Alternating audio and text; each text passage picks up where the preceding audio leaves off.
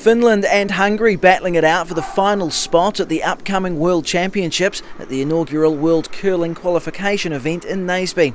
The Finnish women stealing 5 ends as they cruise to an 8-1 win to qualify for the World Champs along with China. Yeah, it felt really good to play, and I think everyone played really well in my team, and yeah, it just happened. In the men's event, the highly touted South Korean outfit proved too good for second qualifier England. That saw the English take on the Netherlands in the afternoon session. Both sides initially went tit for tat.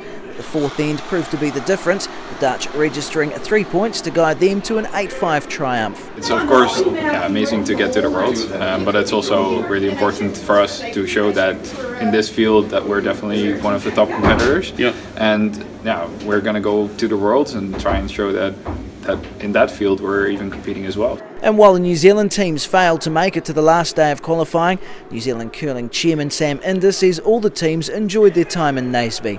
We have a pretty relaxed approach to it all. I mean, there's a certain level we have to adhere to, but New Zealand's attitude is you enjoy your time with us and competitive on the ice and enjoy your time off the ice.